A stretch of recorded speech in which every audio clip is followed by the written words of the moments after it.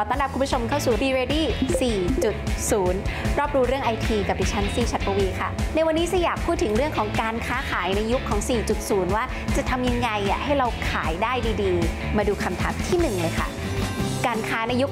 4.0 ต่างจากยุคก่อนยังไงก็เพิ่มเติมเทคโนโลยีเข้าไปให้การค้าของคุณอย่างเช่นก่อนหน้านี้คุณมีหน้าร้านค้าตอนนี้ใส่ออนไลน์เข้าไปมีหน้าร้านค้าออนไลน์ด้วยขยันขึ้นมานิดนึงก็สามารถขยายตลาดได้มากขึ้นค่ะก็มีวิธีการทำธุรกิจแบบใหม่ๆในวิถีของสตาร์ทอัพค่ะที่เอาคนมีฝันมีไอเดียมาเจอกับนักบริหารหรือนักลงทุนเกิดมาเป็นสตาร์ทอัพใหม่ๆบางธุรกิจนะคะมีการใส่เทคโนโลยีเข้าไปด้วยอย่างเช่นหุ่นยนต์หรือคอมพิวเตอร์เสมือนอย่าง AI ค่ะการค้าขายยุค 4.0 เป็นการค้าไร้พรมแดนไม่ว่าคุณจะอยู่ที่ไหนบนโลกก็สามารถเชื่อมต่อกันได้อย่างแน่นอนข้อที่2แล้วเราจะต้องเริ่มต้นหรือว่าปรับตัวยังไง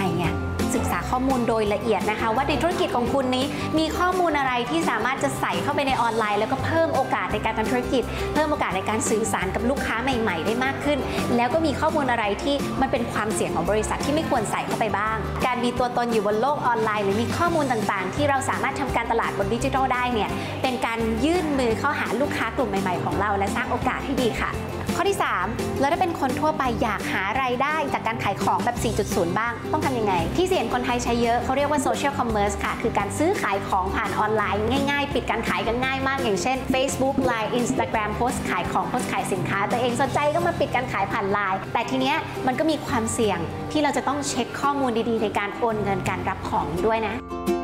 และข้อสุดท้ายสำคัญมากจะทำยังไง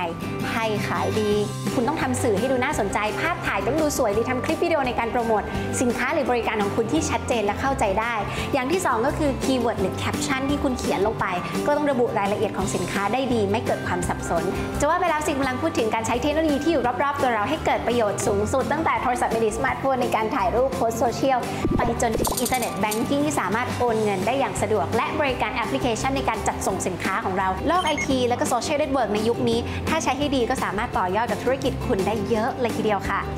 4.0 แล้วนะแล้วคุณล่ะ 4.0 หรือยังถ้ายังมาติดตาม Be Ready 4.0 รอบรู้เรื่อง IT กับซีนะคะสำหรับวันนี้สวัสดีค่ะ